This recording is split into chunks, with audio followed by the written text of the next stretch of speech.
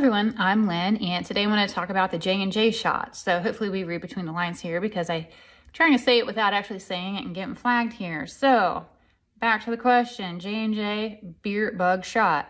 Now the CDC is advising against the J&J shot due to the risk of clots. All the shots have risks. People are joking that maybe J&J didn't pay enough. And is this really due to the risks, or as usual something else that other version of shots modify that J&J does not? So they're against it. What is the real agenda here? And that's what everybody's trying to figure out. What are the agendas behind all of these things at play right now? And when I focused on this, I get the real issue is that J Company, we all know who that is, I hope. If not, send me a message, I'll fill you in. Went rogue. They didn't follow the protocol of what the other mainstream shots offer and what they do to a person.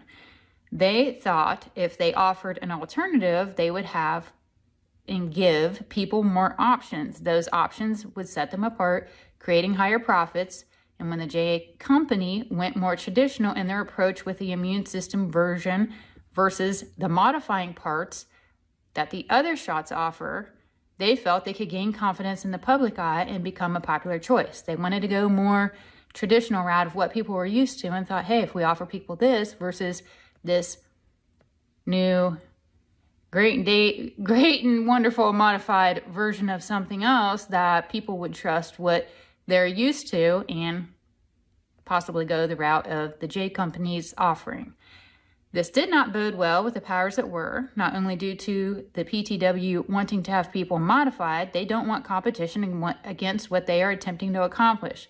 Historically, when a competitor emerges against a power-hungry giant, they are squashed. This is no exception here. In some regards, you either work with them or you're against them. Even though J Company is big, they still cannot compete with the PTW. So sadly, the PTW, they basically control everything at the top. It's an illusion that it's not a monopoly, but the reality is they dictate what gets released and what does not. This isn't about the money as much and that they didn't pay.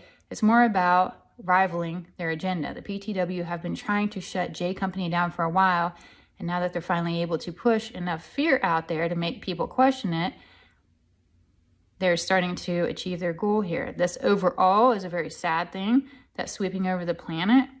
People have to navigate through the fear, ask critical questions, and do what feels right for themselves. We all have this internal filter if we know what is right or not. So run everything through that. See what your compass is telling you to do and listen to it. It will not steer you wrong. And that's all I have for this reading. Please feel free to leave a comment, like and share my videos. It helps me out so much. Again, I'm Lynn with Psychic Focus at psychicfocus.blogspot.com. Thank you. Bye.